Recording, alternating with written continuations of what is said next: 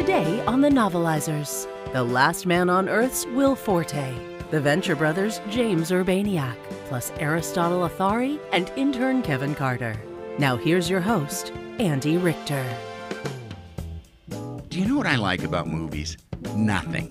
And you probably don't either. The problem is that even though almost everyone agrees with us, they end up going to the movies anyway. Why? Because there's nothing else to do. Wait a second, you might say. Why don't you read a book? What's a book, I'd say? Those paper things with words in them, you'd answer. I'd get all confused and I'd say, what, like a dictionary? That sounds boring. No, you'd say. I mean movie novelizations, like when someone makes a movie and turns it into a book. Then I'd feel real stupid and say, oh right, sorry, I love those. But where can I find them? You would then tell me about this podcast that I host, where we make people write novelized versions of some of the greatest movies ever made. And you would tell me how we take these novels and turn them into a podcast. Wow, I'd say, what a great idea. What do those guys call it? And you would look at me with a glimmer in your eye and say, the Novelizers. This season on the Novelizers, we've tackled the alien disaster flick Independence Day. And here to catch us up on the story so far is my intern, Kevin. Yeah, so the entire Earth was under attack by aliens for no good reason. But when we try to blow up the aliens, our nukes just bounce off their shields. Jeff Goldblum finally makes a computer virus to take down the shields, and Will Smith flies it up into the main spaceship. It works, so pilots all over the world can finally fight back. But Will and Jeff are still stuck in the middle of the bad guy's ship. Thank you, Kevin. Today's first chapter was novelized by my buddy Scott Chernoff, who's written for Conan and BoJack Horseman and plays Gearhead on Rick and Morty. It was narrated by Will Forte from SNL, Last Man on Earth, MacGruber, and tons of other hilarious stuff. Will Forte, novelize us. Independence Day. Chapter 19, Checkmate. Novelized by Scott Chernoff. Narrated by Will Forte. With the once glorious spacecraft exploding spectacularly behind him, President Whitmore accelerated his glistening fighter jet in triumph. He'd never looked nor felt more manly. And damn it, why shouldn't he bask in victory's fiery glow? Only a few days ago, Tom Whitmore was routinely, mercilessly dismissed as a mediocre, super bland asshole with persistently low approval ratings. His first-term political agenda dead on arrival, he was headed towards inevitable crushing defeat in a futile re-election campaign already besieged by scandal, gossip, and corruption. Like that one scandal about the fish. That was weird. But now on this new Independence Day, Thomas Whitmore had transformed into something entirely different. The hero who saved the world. This was going to be huge for him. Book deals, posters, children's bedspreads, the works. Sure, his dead wife's corpse was barely cold, but for the first time since the glory days of the Gulf War, Thomas Whitmore was alive. Now we know how to take him out, he bragged. General, spread the word. Luckily on the ground, there was indeed a general listening.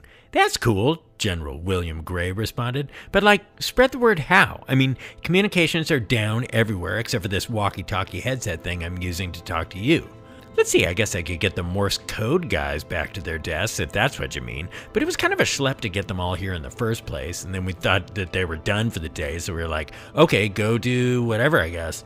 Because remember, it's not like you told them to stick around or anything. You didn't say, oh, we might need to do more Morse code again. You just flew away and we had to deal with everything down here on our own. So, it's just a lot right now.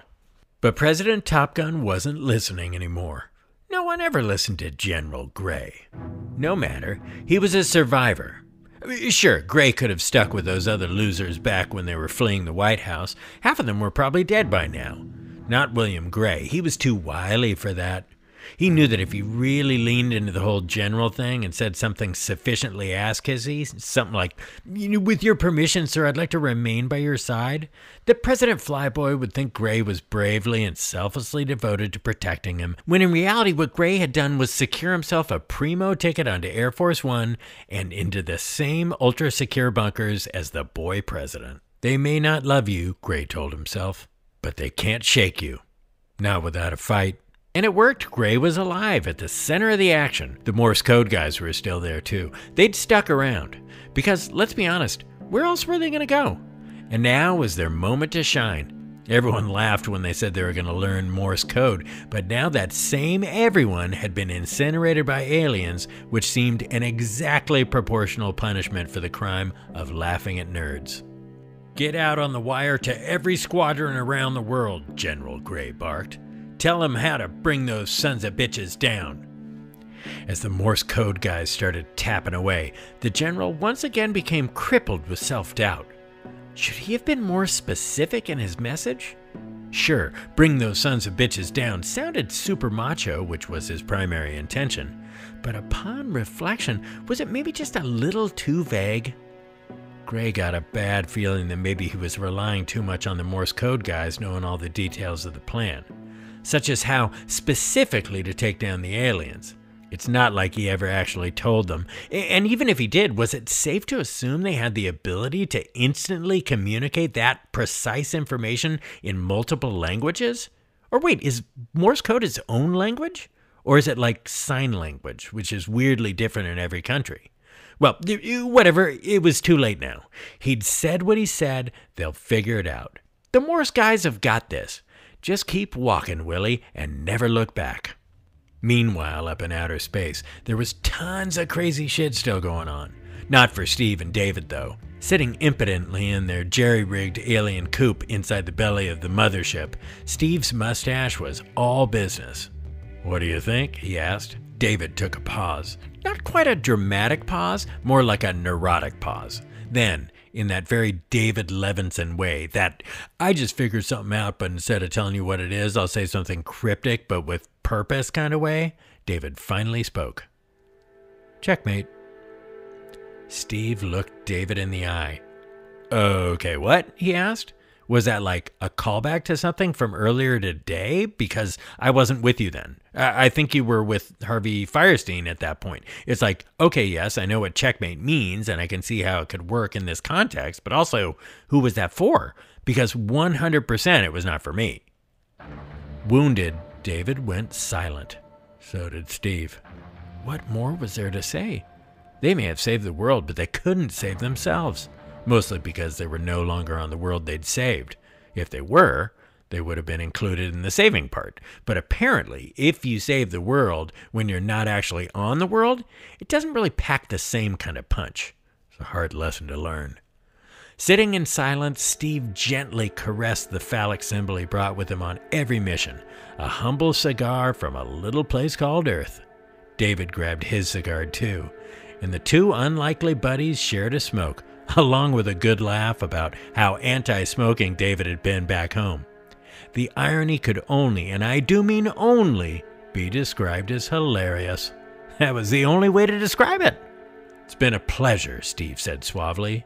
Steve, you too, David replied, immediately regretting it. You too? What the hell was that, you moron? He thought.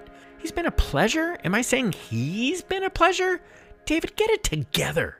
Yet Steve was unfazed, like he didn't even notice or care, which of course wounded David even more. Instead, Steve extended his arm for one of those cool hand clasps that's more like a cross between a sideways high five and a fist bump, and David couldn't believe he was finally making a new friend. David attempted to reciprocate the gesture as though it was a regular thing he did, even though Steve was much stronger than him, and it totally hurt. Steve exhaled more thick cigar smoke into the small craft, which probably didn't have much oxygen left at that point, by the way, and zero ventilation. But sure, smoke it up. He fixed his eyes on David and said, "There's only one thing left to do." David was paralyzed in thought again. What did that mean? Only one thing to do? There were so many possibilities. Was tonight about to take yet another unexpected turn? Is that what this movie ends up being about? He didn't know the answer, but he was only slightly afraid to find out. Are you thinking what I'm thinking? David asked. Steve raised an eyebrow, although no one could be sure which one. I don't know, he said. What are you thinking? Nothing weird, David assured him, unless you'd be into something weird. Steve shrugged. We're in an alien mothership smoking cigars. I'd say things are already fairly weird. In fact, I'd say we're in, wait for it, alien territory. He flashed that winning smile and raised his other eyebrow, so now both eyebrows were up. You ruined it, David said quietly. Alien territory, Steve repeated with urgency. It's funny because it's true. David rose. He turned away from Steve and towards his 1990s Texas Instruments laptop running Microsoft Word and a Matrix screensaver in the background. He typed randomly, once again sending some kind of signal to the alien mothership, despite not knowing the Wi-Fi password and also using a computer that absolutely did not have Wi-Fi in 1996 anyway. But this is Jeff Goldblum we're talking about, so of course the plan worked like a charm. Operation Jolly Roger was a go. Operation Jolly Roger had 3 parts. Part 1, send the aliens a gif of a pirate flag with a skull and crossbones laughing at them, which is a total own and one that transcends languages, cultures, and interstellar species. 2, taunt and shit-talk the aliens in a really showy, assholey way. And part 3, fire a missile at the nearest aliens, causing a chain reaction that, along with the second nuke he left behind, ultimately destroys the entire massive mothership. Parts 1 and 2 are actually optional if you don't have time for all 3. The force of the action dislodged the Earthlings' scrappy little ship, leaving them with 30 seconds to make it out of the mothership before the whole thing went kablooey, which is the scientific term for when eels mate in unnatural ways, but is also used colloquially to mean boom boom. Can you get us out of here in 30 seconds? David asked with urgency as he shit his pants. Scrambling back into his seat, which he probably never should have left in the first place if he was planning to attempt a quick escape, Steve yelled, "I ain't heard no fat lady." Fat lady? Now who's doing callbacks? David asked. But there was no time for an answer. There wasn't even really time for a question because they were under enemy fire, and for the next 29 pulse-pounding seconds, Steve floored it as he deftly outmaneuvered hostile TIE fighters, flying his X-Wing through the trench in a desperate bid to outrun the kill shot from the proton torpedo he just fired into the thermal exhaust port. Well, it turned out 27 seconds would have been sufficient. Zooming away with about 2 seconds to spare, 2 seconds which could and perhaps should have been used for more banter, Steve and David blasted out just before the garage door closed. The mothership detonated behind them like the Death Star it was, which means that not only do we immediately get that this means the aliens are essentially defeated, but also that this is the climax of the story and it's all blah blah wrap up and celebratory medal ceremonies from here. Or so they thought. But after a delightful and totally necessary moment of timeless Elvis jokes and impressions, Steve and David's craft got caught up in the explosion and debris they'd been just barely outpacing. Maybe we shouldn't have slowed down to celebrate, Steve thought, as the flames consumed them. Death now appeared inevitable for David and Steve. Could they perish in the conflagration? And let's be honest, if they did end up dead, would that really be so bad? From a story perspective, I mean. Yet even as the heroic duo's fate remained unclear, the people on the planet below were partying. Somewhere in Africa, a stereotypically primitive tribe rejoiced. In Egypt, a small crowd gathered by the pyramids. Where else? To cheer the downing of yet another alien ship. And in Iceland the battle raged on because no one there even bothered to learn Morse code. In fact, when they heard the tapping, they didn't even recognize the sounds as Morse code, and everyone was just like, someone turn that dumb old machine off. It's totally distracting us from getting our asses handed to us by the aliens. Back in America, there was jubilation as President Whitmore, followed by his fellow surviving pilots, boldly strode through a room full of cheering randos and embraced his daughter.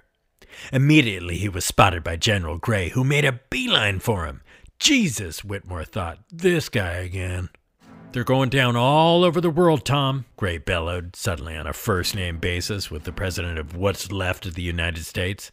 We got him beat. I mean, other than in Iceland, of course. But hey, they'll pull through eventually. They're a resilient people, the Icelanders. I wouldn't worry. So Tom didn't. But he did worry about Steve and Dave, despite his disappointment at how boring their names were. General Gray, of course, had to be the one to pipe up and give Whitmore the news, still striving to make himself seem useful. But telling Tom that he'd lost contact with Hiller and Levinson at the exact moment that their wives were walking up was yet another goofy Gray gaffe, the latest in a long line of embarrassing faux pas. As he watched Jasmine's and Constance's faces fill with fear for their husbands, the general chastised himself. "There you go again, Willie," he thought. "You had to say it in front of the dames. No wonder you're 71 years old and still single." But not even General Gray could kill this mood, because suddenly Steve and Dave showed up on the radar, and everyone was happy again. Yeah. Luckily, Hiller and Levinson, who were in outer space just moments before, and who could have crash-landed literally anywhere on the planet, happened to touch down just a short drive from where all their friends were already waiting for them. That worked out perfectly, as it would have been a real bummer if they'd ended up in the middle of the ocean or on top of an erupting volcano or in some weird sex dungeon where they were held prisoner for the rest of their lives, or even just like a few towns away, which would be so annoying because they'd just have to take a bus or something to get back to the base. This way was much better. There was a big reunion out in the desert and everyone came. David's dad, Jasmine and her son, and even the dog because, of course, right? Steve and David got to smoke their cigars, there were passionate kisses and proud salutes, and President Whitmore's daughter, who shall remain nameless, reminded us all that it was the 4th of July, which was pretty awesome timing when you think about it. Not only that, but the still falling flaming debris from the defeated alien ship on the horizon kind of looked like an Independence Day celebration. It was another amazing coincidence, and one that Steve saw as the perfect opportunity for one of his famous quips. He scooped up Dylan and held his now stepson aloft, gesturing towards the explosions in the sky. With a knowing grin, he asked, "Didn't I promise you fireworks?" Dylan pondered the question. It didn't sit well with him. These are not fireworks, the boy thought. This is the wreckage of a city-sized alien craft sent here to destroy the human race. Have you already forgotten what happened? They killed every single person I knew in the world besides you and Mom, and that includes my real dad. Hello, he's dead now. And so are millions of people. All kinds of people are dead. I almost died in a tunnel. A tunnel! Not only that, but what about all the aliens on that ship? There were probably thousands of them. Sure, it's easy to devalue them as inhuman others, monsters. Yet were they not simply following their nature, exterminating for sustenance in much the same way we put ourselves on top of our food chain and exploited Earth's species and resources? Were these so-called alien invaders not individuals, each with their own families, joys, heartbreaks, stories to tell? Manipulated by their political leaders into believing that theirs too was a cause that was righteous? And as they burn in front of us in this hellscape that was once our Eden, you're gonna pull that cheap, sentimental crap about holiday fireworks? Like we're at fucking Epcot? Jesus Christ, Steve, read the room.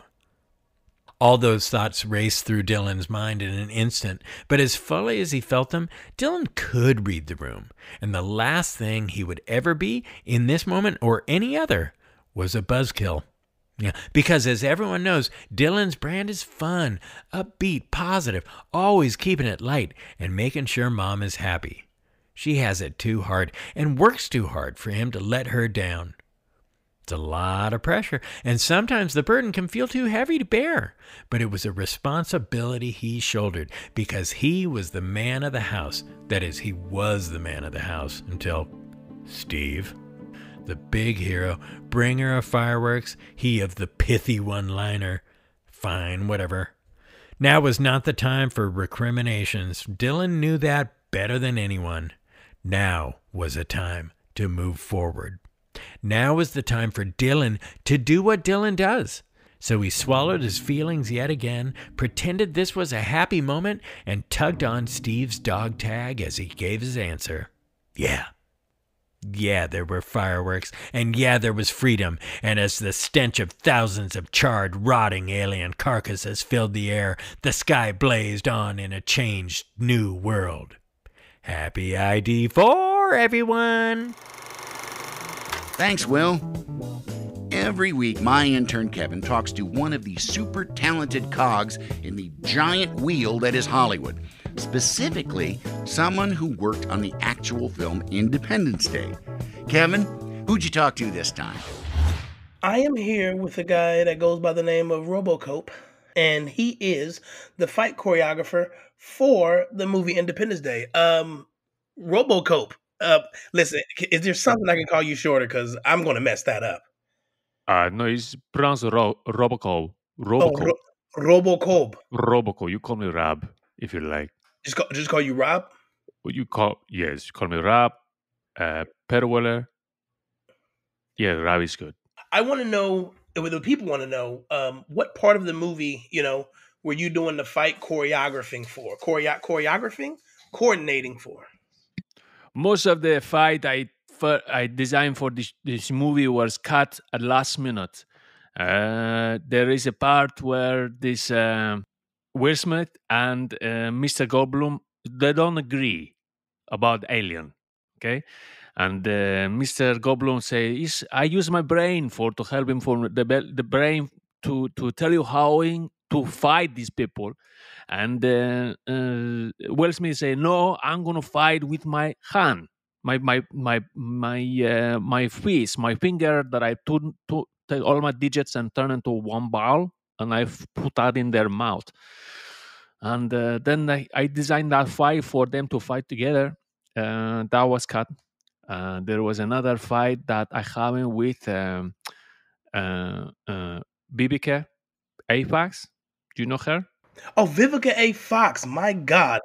Yes, I do. I do know of her. Yes, I do know of her.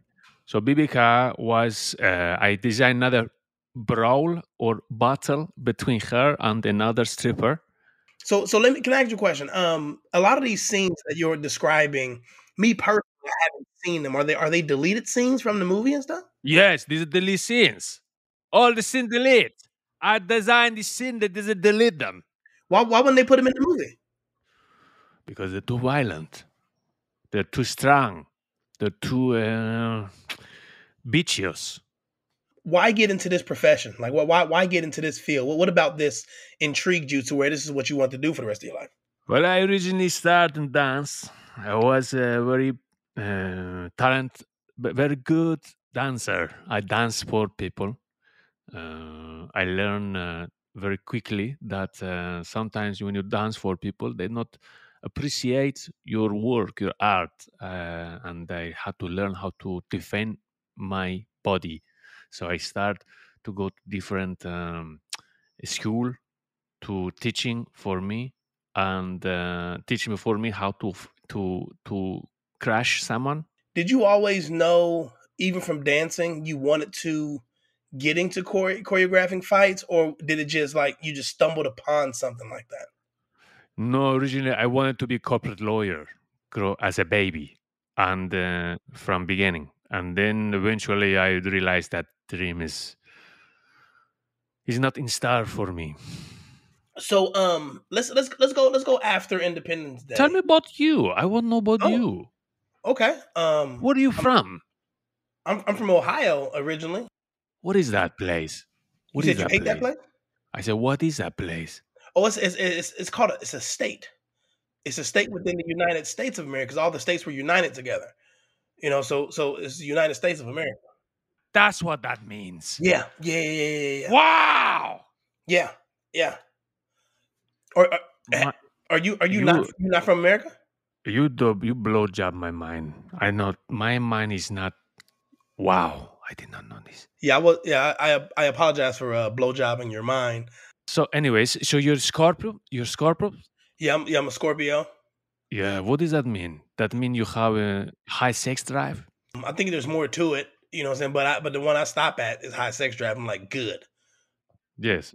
Was there any actor or actress that when you think about what you do, when it's involving the dancing and the fighting, and being fluid, being able to make it look real and everything like that, was there anybody that just couldn't get it right? That it was very hard to train them? Was there anybody like that? Charles Grodin was very good, actually. Charles who? From Charles Grodin. He was in Midnight Run. I worked on Beethoven, which was another movie. Beethoven, the movie with the dog. Yeah, Okay. yeah, it was a good one. Yeah. Good one. Let's see. And ID4, Randy Quaid, very difficult work with. Randy Quaid. There was a fight scene where it didn't make it. It didn't make it. Everything got cut. Yeah. Sorry. Everything got cut. Yeah. I want to thank you, RoboCorp, for this interview portion. I really appreciate it. It was good to learn, from you and understand the things that you do. You're a very important person in this Hollywood business. We appreciate you being here. I appreciate you being here too, and thank you so much for your time for this interview. And I hope you have a great time. And I will continue the show. Okay? You're an amazing thank man. You. Thank you. Take All care. right, everybody. This so is. I'm gonna. What's that? I'm gonna stay and you go. Okay. Wait. That's not how that works here. Today. I normally do my we gotta go moment, my call off, my sign off. I mean, I do that and then it's over. Then you get off and I stay on and stuff. You leaving, I stay. Yes. Yep. You know what? Yep. That's what we're gonna do. That's what we're gonna do. Everybody, I'm gonna get off of here, and you're gonna be here with RoboCorp. I've been Kevin Carter. Everybody, please enjoy the rest of the podcast. Okay, that was Kevin Carter, and he was here. You are on air with RoboCorp. Today we're gonna talk about the weather, and also gonna talk about why is it like so hot. Well, our film's over now. But what happens to our characters after the curtains close? I'm not talking about the sequel, mostly because I never bothered to see it. I'm talking about an all-new epilogue written just for the Novelizers. Our epilogue was written by Anita Serwacki, writer for Word Girl, and narrated by James Urbaniak, who you know and love from the Venture Brothers, the Fabelmans, and Oppenheimer. Classy. Mr. Urbaniak, novelize us. Epilogue, novelized by Anita Serwacki, narrated by James Urbaniak. August 30th. Mankind's great victory of July 4th was now in the rearview mirror. The parades were paraded, the solemn ceremonies snoozed through, the commemorative coins minted.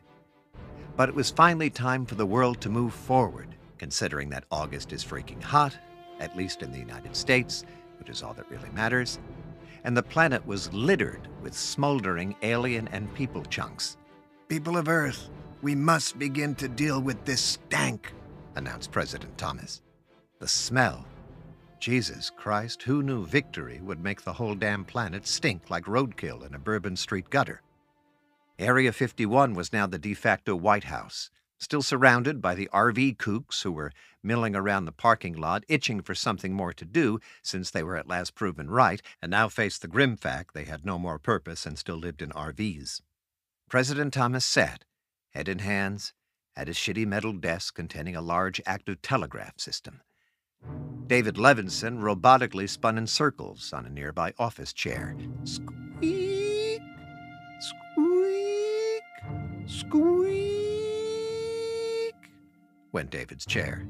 Beep, beep, beep, beep, went the telegraph. David had been appointed to lead cleanup operations, as he was still pretty much the only one who gave two craps about the environment in the entire country.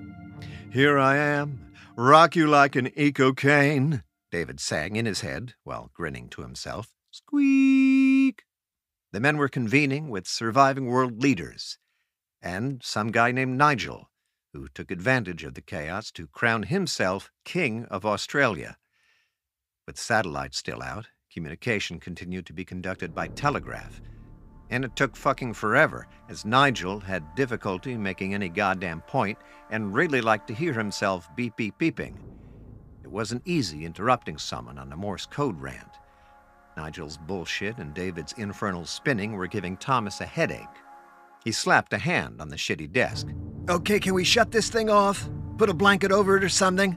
Turning to David. One more spin and I'm putting this fucker through your skull. The normally even-keeled president wasn't usually so nasty, but he had some very heavy decisions to make. Removal and disposal of alien debris was the top priority. The UFO crash zones were covered with toxic gelatinous mounds that smothered all vegetation. The decaying alien flesh also seemed to have a corrosive property that was destroying the soil like salt on a field. Despite this, and maybe even because of it, a black market for alien bits had also sprung up. Some real sickos were paying top-can goods for more intact harvester corpses, presumably to have unnatural relations, if you get the drift. The exosuit head tendrils were particularly prized. No one really gave a shit if these perverts contracted some kind of intergalactic crotch rot, but having this material out in the wild could create any number of contamination zones. And it was a little too early for wealthy weirdos to start wrecking the planet again. Locations were being chosen for dedicated ET pits, places no one really gave a shit about, that could be filled with space corpses and easily abandoned as everyone wiped their hands of the whole mess. On the call, Nigel was waffling between Australia's Point Augusta and Townsville, which was probably the most times the phrase bloody cunts was transmitted via Morse code. David made one more grating, squeaky spin on the chair, and President Thomas punched the telegraph in frustration. The president's knuckles were bleeding, but the squeaking ceased. David alluringly raised an eyebrow and pointed a confident finger at Thomas. Bakersfield, Roanoke, Black Rock City, Paramus, just terrible, terrible places. He blew imaginary smoke off his finger and resumed spinning. Thomas exhaled, relieved the burden of choosing ET pit locations was shouldered by David, and he agreed Bakersfield was garbage. September 7th. To take a bit of the sting out of having more towns wiped off the map by toxic alien sludge, President Thomas made a proclamation that each ET pit was a solemn sacrifice, to be named after a beloved, downed hero. Russell Case got Black Rock City, and Captain Jimmy was going to get Bakersfield, but Captain Stephen objected, because fuck that place. At the end, Jimmy got Roanoke, and Bakersfield was left undedicated, because fuck that place. Finally, it was time for David to raise a bullhorn and address the RV throng. Weirdos, do I have a job for you? Soon after, the RV UFOologists were again mobilized. Using their extensive clip art libraries and mimeograph capabilities, they were tasked with creating volunteer-seeking flyers, which would be airdropped over all populated areas within 300 miles of crashed spacecraft. Along with hazmat gear and shovels, volunteers would be provided with government food rations, consisting of cans of Dinty Moore stew and mixed vegetables. Libby's even, not a store brand. Those who didn't step up were on their own and were welcome to join one of the numerous roving cannibal gangs that had most certainly formed by now. September 8th. A helicopter descended into Black Rock City. David, in galoshes and hazmat suit, nervously stood over the Russell Case Memorial Black Rock City ET pit as an ongoing sluice of toxic chunks slid from the backs of dump trucks into deep, deep holes. I'm very happy that you're, helping in this important mission, David nervously announced before getting the hell out of there. Heading into the sky back to Area 51, he knew all those poor schmucks would be dead before they consumed their Dinty Moore rations. Decaying harvester corpses were way more toxic than they let on. But it was goddamn necessary. Also, having government power was pretty fucking sweet. September 9th. David returned from Black Rock City, a little angry, a little resentful, a little sad, maybe kind of remorseful. Guilty? Probably. But confident. Entering the White House, he approached President Thomas to give him the Black Rock news, but was faced with an oddly silent shitty desk. What happened to Nigel? Asked David. Someone shot him in the head. Sure, not surprising. Who's in charge of Australia now? Not sure. We're getting messages from someone who may be covered in spiders. October 1st. President Thomas breathed deeply and immediately regretted it. Amateur mistake, he chided himself. Now he'd be smelling Chinatown Fish Market on a hot summer day for the next few hours. Despite the rot stink in his nose, President Thomas was pleased. David was organizing the ET pits. The economy was starting to chug along. Maybe this planet was going to be all right after all. Then the telegraph sprung to life. Apparently, Nicolas Cage had declared himself King of Bakersfield, demanding retribution. President Thomas shook his head. This shit never ends. Maybe he should have just let those aliens rape the planet. He laughed to himself. It was too late now. He typed out instructions to his generals to take out King Cage. President Thomas smiled. It was more of a smirk, but he realized it was the first time a smile had crossed his face since the new Independence Day. Maybe things were going to be all right. The telegraph exploded again, this time from the new King of Australia, Yahoo Serious. For fuck's sake. Thomas exhaled. Then he sat at his desk and cried. Thanks, James.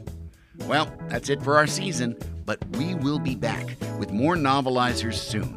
What film will we tackle next? Well, you just gotta tune in and find out. Okay, it's The Matrix. Thanks to all our writers, narrators, and improv superstars. But most importantly, thanks to you, without whom this whole podcast, it wouldn't even exist. Wow, thanks, Andy. I don't know what to say. No, not you. I was talking to the listeners. Jeez. Right. Thanks, listeners. Oh, shucks. All right, thanks to you, too. Happy to help. Nope, I was talking to different listeners. Damn it. Kevin, land this spaceship.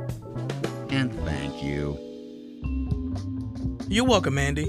And thanks to this week's guest contributors: Scott Chernoff, Will Forte, Aristotle Athari, Anita Serwacki, and James Urbaniak. More info about all of our guests can be found in the show description. The Novelized was created by Stephen Levison, produced by Stephen, Chris Karwowski, Rob Kuttner, and Suchetas Bokil. Editing, mixing, and mastering by Chris. Improv by Christine Bullen. Music by Cole Imhoff. Art direction by Crystal Dennis, with illustrations by Barry Crane. Intro narration by Robin Reed and interviews by me, Kevin Carter.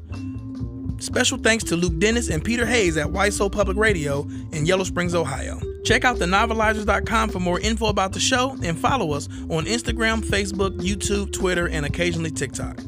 If you enjoy The Novelizers, please support us on Patreon or email thenovelizers@gmail.com to sponsor an episode. Till next time, people, I'm Kevin Carter.